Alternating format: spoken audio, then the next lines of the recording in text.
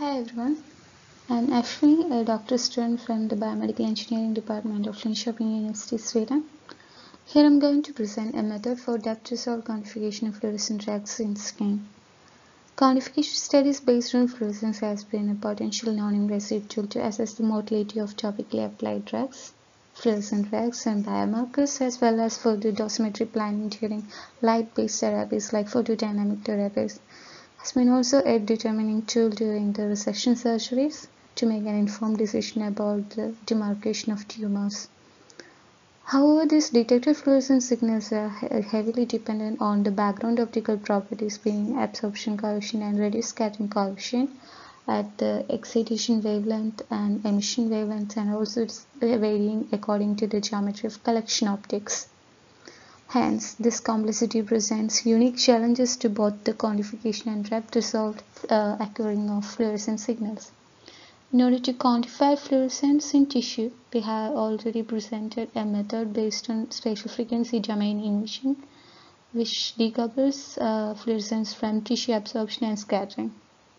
Here I am going to present a modified approach to that in order to localize fluorescence concentration in depth, while developing a multi-wavelength excitation method in order to probe different volumes of tissue based on the excitation wavelengths.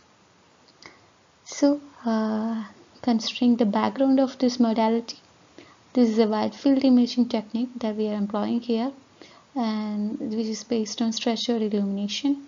As you can see in the experimental design, here there is a digital micromirror device which actually projects the spatial frequency, so this spatially varying periodically varying patterns onto the tissue sample, and this is emitted from sources of multiple wavelength centered LEDs.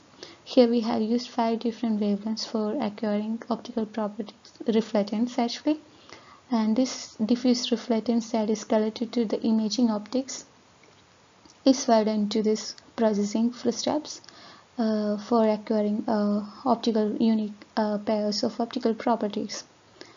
Once acquiring diffuse reflectance, we can change this into fluorescence mode to acquire fluorescence. For acquiring fluorescence, we have used 3 different LEDs so that we can go for 3 different depths of interrogation. So while interrogating the 3 different depth dependent fluorescence, we employ that in the fluorescence mode with a long pass filter. Both of these fluorescence signals or the diffuse reflectance has to be processed.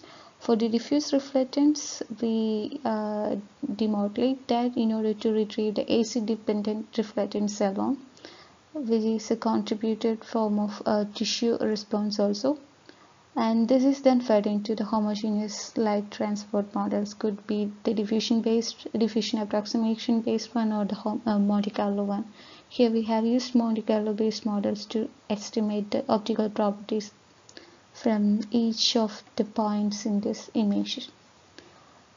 In order to quantify fluorescence, we actually need to know 2 main questions, which is how deep this fluorescence is actually coming from. Is it actually the depth of the source, fluorophore source itself, or is it varying according to the neighboring pixels? And the next question need to be addressed is how much of this fluorescence is actually we have collected, or how much is being coming out of the tissue. In order to address both of these, we need optical properties of the background tissue.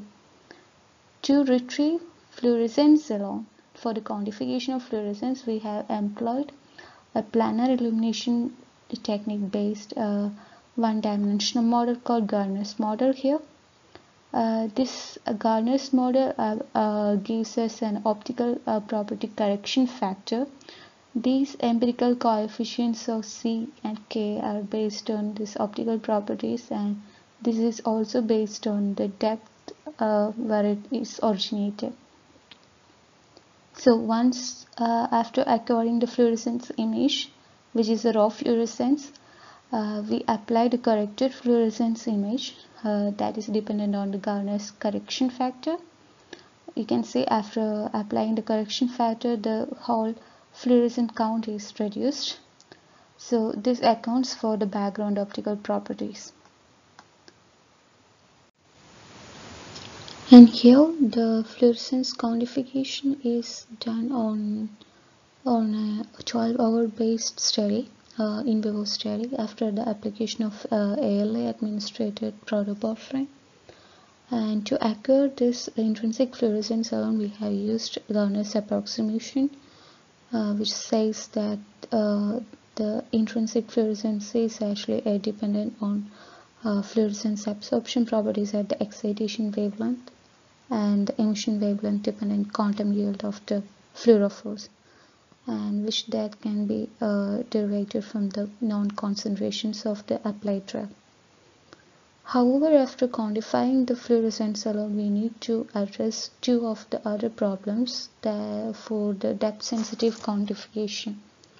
Considering fact that most of the models and occurring modalities are dependent on the approximations of homogeneous distributions of background optical properties as well as the fluorescence distribution.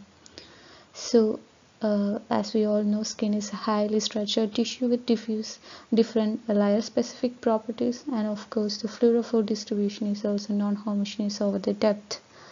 So here we have two hypotheses that are originated from the favorable conditions that are brought by our modality. SFTA has a potential to occur independent optical properties. So using multiple excitation light, we can actually probe different volumes of tissue which are having independent optical properties and independent fluorescence, rather than a probe based technique where the source dictator separation actually limits the integration volume. So taking advantage of that, we can actually interpret the mean fluorophore concentration from those integrated volumes.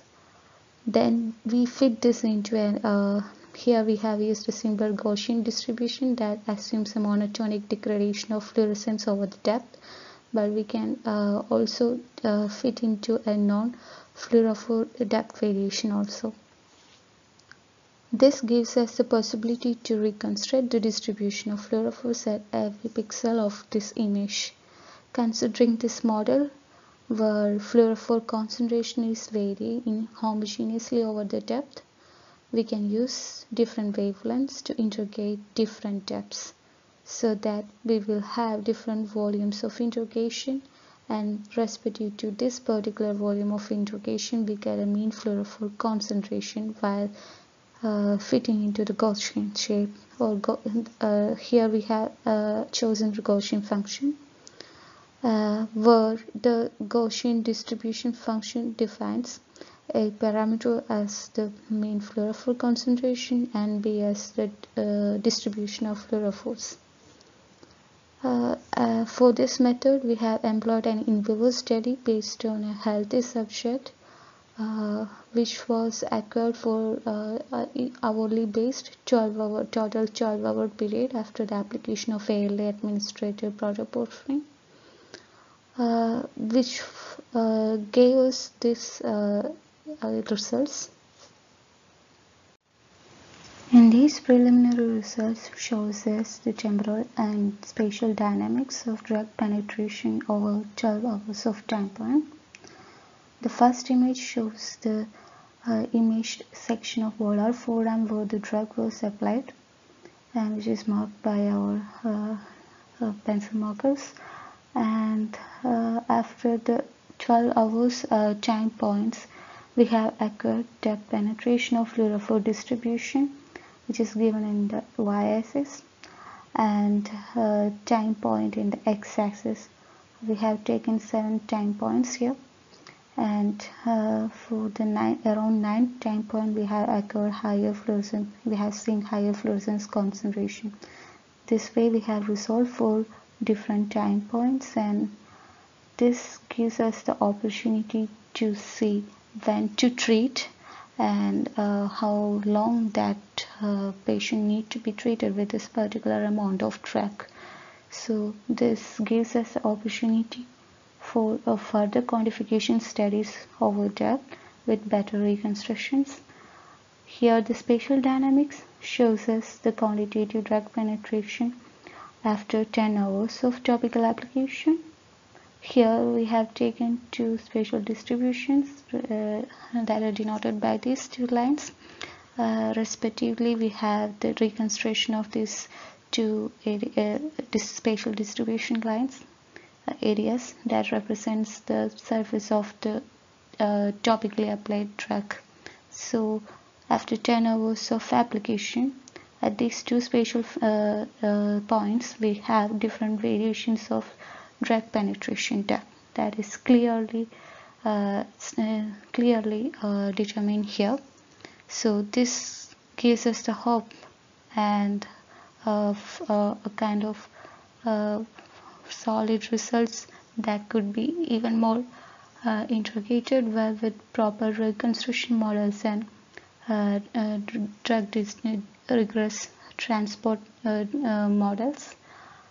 Here this is an initial proof of concept which demonstrates the approach. This can be determined different distribution of fluorescent drugs apart from protoporphyrin, and this can be generalized to other fluorophores also, considering the advances that can be brought into these models. From the current results, we have seen that we were able to acquire depth penetration over 10 millimeters in depth even while using the Gaussian distribution as a fitting. But for future directions, we will be considering improved models for the depth reconstruction.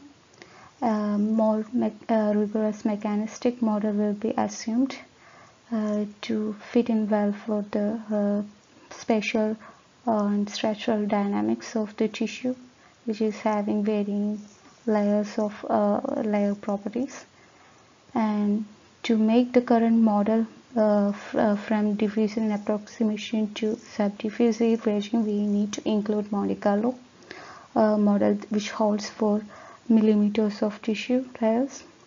For that, we will be employing a kind of hybrid models probably in the future, and of course a layered model that actually resonates with the physical domain of skin structures. That may include, apart from the fluorophores, we need to include other chromophores and also other non-uniformly varying parameters that are like keratin and those tissue absorbers. So this is how we have came up for now for the depth resolved quantification, and we look forward to have a more rigorous transport model based approach, but still utilizing the multi-wavelength interrogation volumes.